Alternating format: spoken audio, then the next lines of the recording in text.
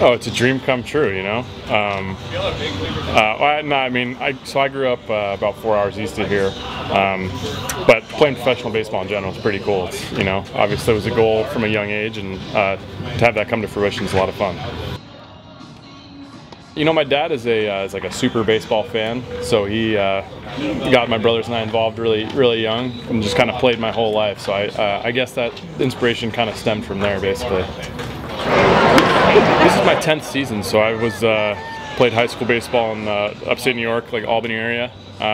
Went to college at Binghamton, and then originally was drafted by Oakland. Played 6 years in that farm system, and then after being released, got picked up by the Blue Jays, and kind of have been with the Blue Jays now for the last 3 years or so, or 4. This is my 4th year, I think, with the Blue Jays. So it's been kind of long, but you know, been all over the country basically playing minor league baseball. In the highs, but not get too high. And then obviously, you know, if you lose a couple in a row, you can't let that beat you up, because every day's a new day out here. It still looks really good, even though it's now 31 years old, and it's one of the older parks in the league. I think only Pawtucket, which their stadium's a historic stadium in Rhode Island, is older. But the Bisons have done a great job over the years of making it look like it's still very, very new and very young in its life, and it's shrunk over the years. This was built to be a big league park.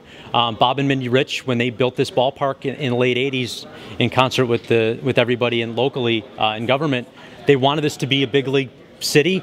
Unfortunately, Miami and Colorado got the big league franchises instead of Buffalo.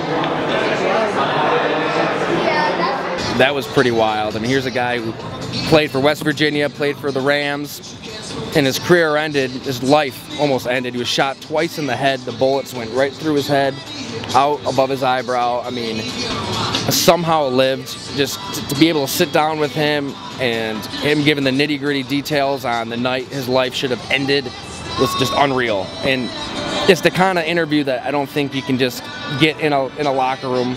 You can get talking on the phone. You've got to like get to where they are, on their level, in their world, getting dinner, in their homes. And some open up, some don't, but I think that's like the beauty of the job, is like you're always learning something, and you're getting to know these guys as people. You know, there's going to be football-y stories still, X's and O's kind of stories, but I think by and large a lot of players like it when they don't have to talk about like what went right in the game, what went wrong. Like, they get asked this stuff a million times. Like, and trust me, I was one of them that would ask it a million times. And when you're covering a team and you're a local beat writer, you've got to get these questions answered about what happened in a game, what went right, what went wrong. But I think they like talking about their lives. They like the fact that they're not just robots that you plug into a fantasy football lineup. They're people, and that's what we try to do with our stories.